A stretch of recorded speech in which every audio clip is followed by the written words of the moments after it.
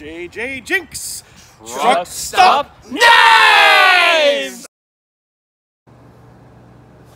JJ Jinx! Truck Stop Knives! I'm trying to be a little quieter because it's pretty early in the morning on a Saturday. I don't want to wake anybody up in the house, but yesterday I got a package in the mail.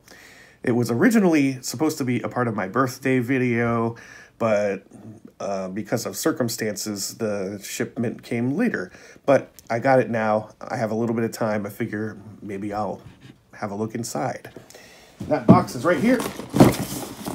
The all too familiar BudK $100 mystery bag.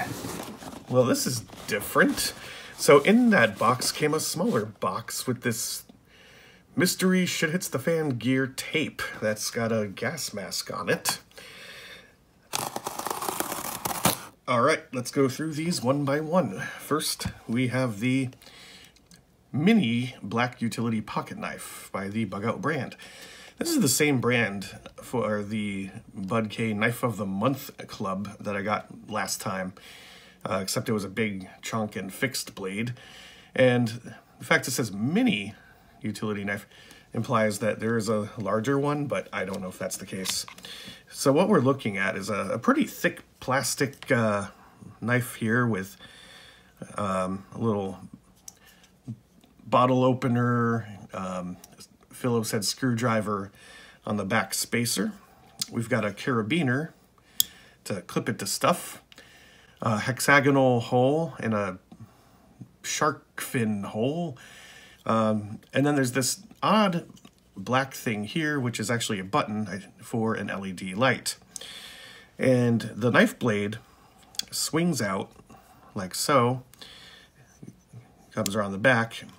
It's not very comfortable in the hand. It's very stubby, and it's a teeny blade with an oval cut out for some reason. And it's got the Bug Out logo on it with a few little impressions right there. And it's all held together by hex screws, it looks like. So it's basically a slip joint. Pretty good detent, though. Bug Out. Next thing I want to look at is this Survival Plasma Beam rechargeable lighter. What you get in the box is a couple of smaller boxes. I guess it comes with 2 rechargers. Is that what I'm looking at? Let's see. Okay, well, the picture on the box is a charging cable, but in the box is shoestring. And then here you have a very short, looks like a standard mini USB cable, and a little brush for cleaning, I guess. So I'm guessing that what's in here is 2 electrical contacts and a plasma beam goes across them, kind of like a stun gun.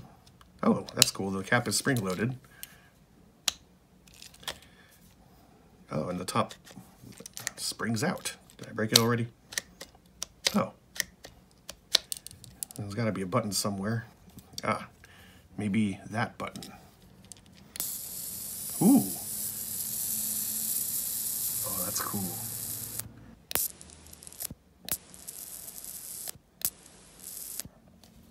So if you can break this housing off, you can almost use this as a stun gun, right? Neat. All right, next let's have a look at this trench tool. I'm assuming that's what that is, based on the shape. And yeah. It's one of those collapsible, basically a shovel with a serrated edge. Basically just unfold it, and everything sort of locks into place, and you have yourself a little shovel by M48.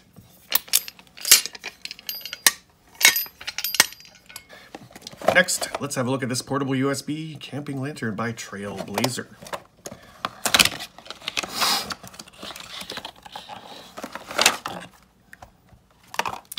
Okay, it's a little kind of half-dome thing with a rubbery lampshade sort of deal. And you get a power button. Oh, it came with batteries. That's nice. And that's really bright. Oh, and it's got different brightness levels. Cool. And then you got this piece to hang it on stuff. but how? Oh, okay. Oh, that's interesting.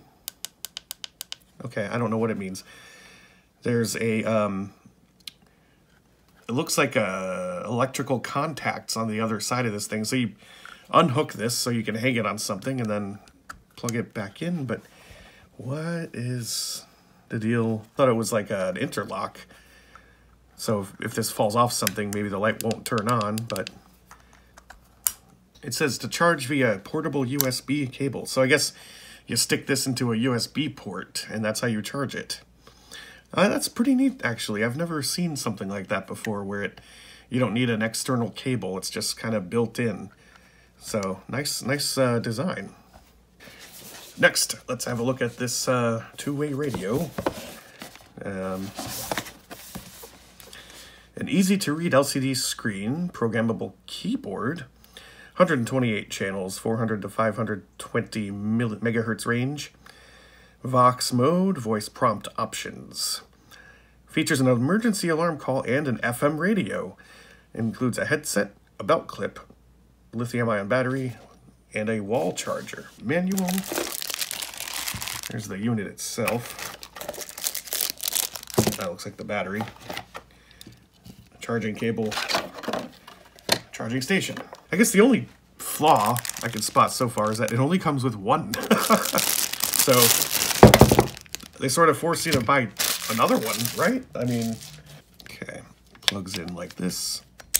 Oh, that's not a power button. I misread it. It's a VFO MR button. I don't know what that means. Oh, there we go. What? And you got your some buttons on the side. I guess I should read the instructions first, shouldn't I? I like the color on the screen. Oh, wait, where'd it go? Hello? Hello, hello?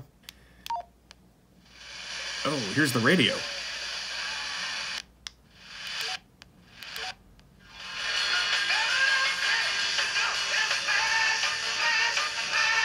If I keep playing that, I'll probably get a strike on YouTube.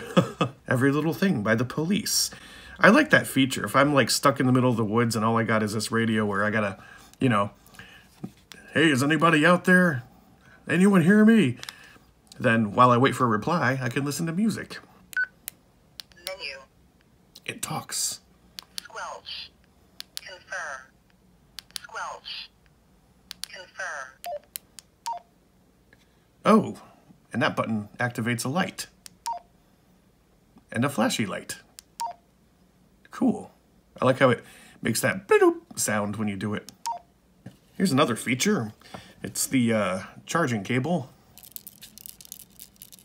Comes with a rattly thing. And finally, the canvas army belt, where we have the silhouette of a guy holding a gun.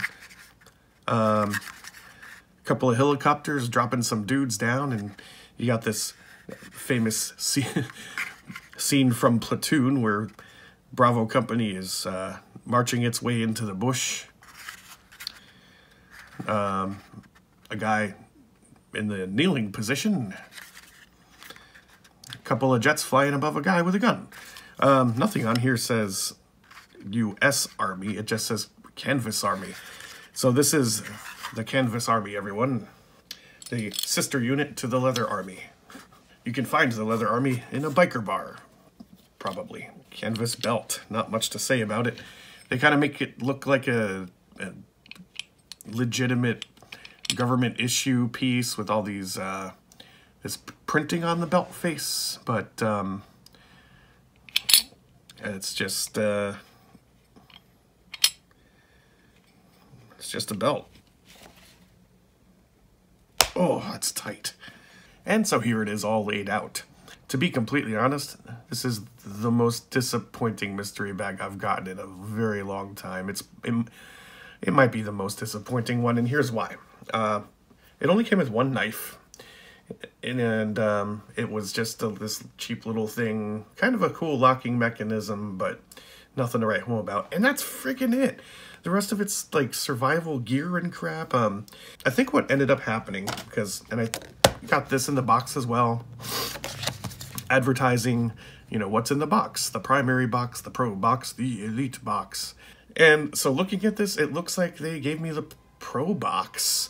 Well, this is really freaking disappointing. This isn't what I ordered.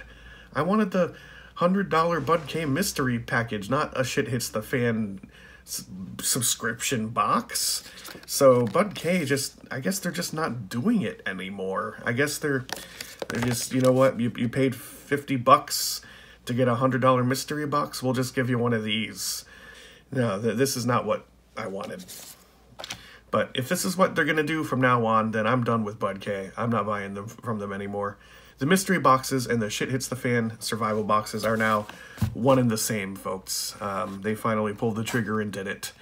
And I'm disappointed. Some people might not be, but this is just not for me. I miss the old days. I want to go back to when it was random cool stuff and not just like these kinds of things. Thing is, if you want a box of survival gear, then put that in your cart. If you want a box of mystery general stuff, don't advertise it as such and then send you this stuff, okay? I'm done with this stuff. Disappointed, BudK. Disappointed.